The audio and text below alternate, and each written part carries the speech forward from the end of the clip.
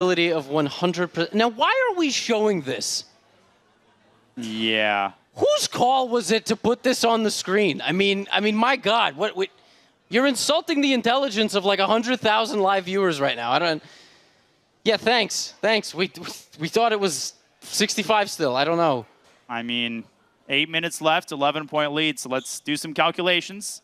Yeah. 20 seconds per win. If Alireza pre-moves every move for the rest of the match, he gives himself a chance. Just put a picture up of like a... And he's kind of doing that right now. Of like a cat or the Eiffel Tower sparkling or I don't know, something. The Seine, okay? I mean, yeah, you're kind of disappointed. All right, this is just messed up, man. That's not cool, all right? We told you guys that the players watch the stream after it's over. You're going to be hearing from Team Firouzja. I'm just telling you guys, that wasn't us, all right? That wasn't us. Well, I think it's becoming a smarter chess better never show his face because it's becoming a commentator tradition to throw the proverbial rotten tomatoes.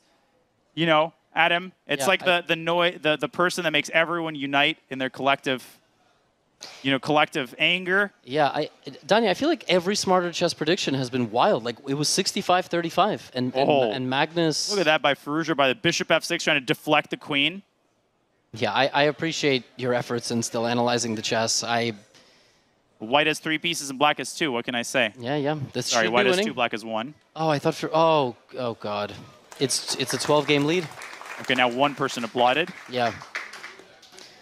And it's basically it's all Magnus. I mean, what can you say? By the way, I've suggested a rule change. I said that at 5 minutes left in the bullet, you should be able to call it if you're losing.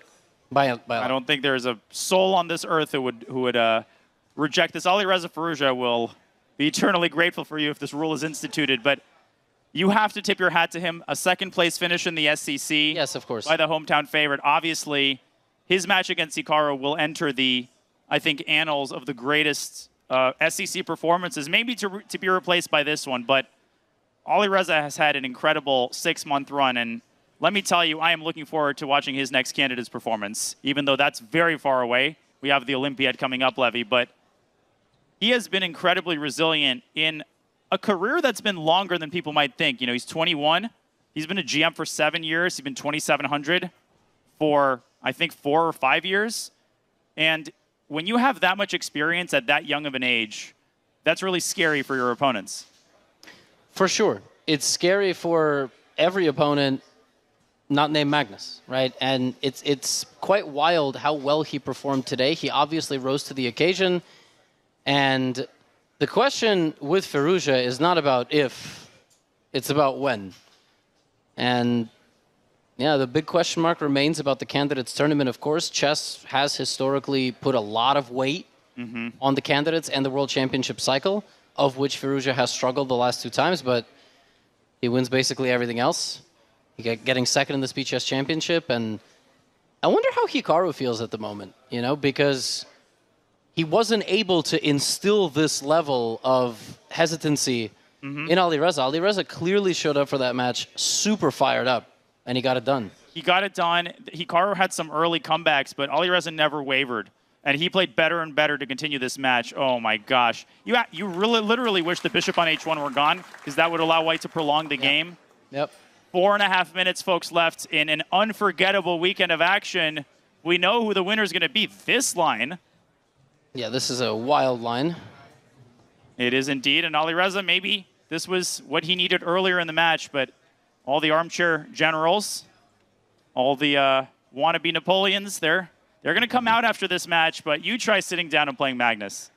I've tried, and I don't recommend it to a lot of people. No. And it will be fun if the guys downstairs ask him, like, does he think he's a 65-35 against Firouzja? He'll definitely have some nice things to say. He is very complimentary, and he has touted Firouzja as his his successor to the throne in many ways. But I also do wonder, did that put unnecessary pressure on Firouzja?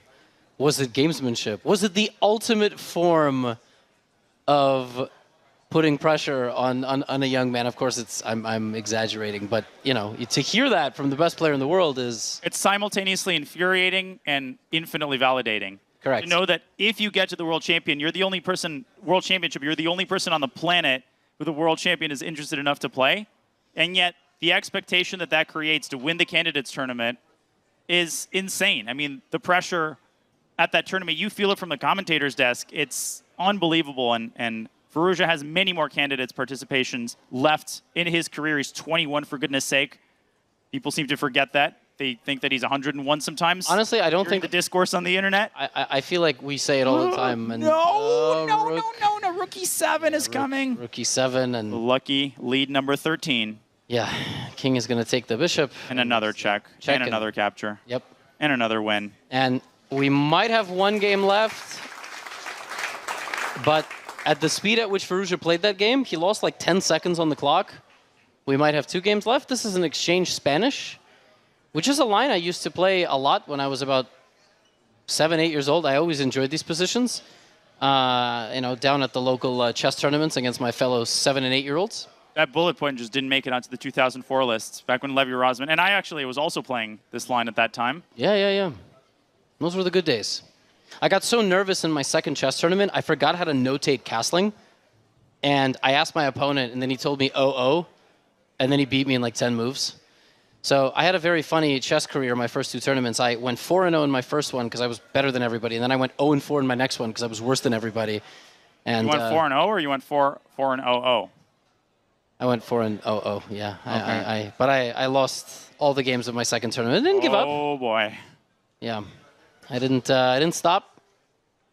And friendly PSA to anybody watching this before we close the show and take it to the interviews is you really should play chess in person. I think over the last 3 to 4 years, millions of people have gotten into chess online, but there's really nothing quite like playing in person, whether it's competitive or community. Like, why does anybody do any hobby?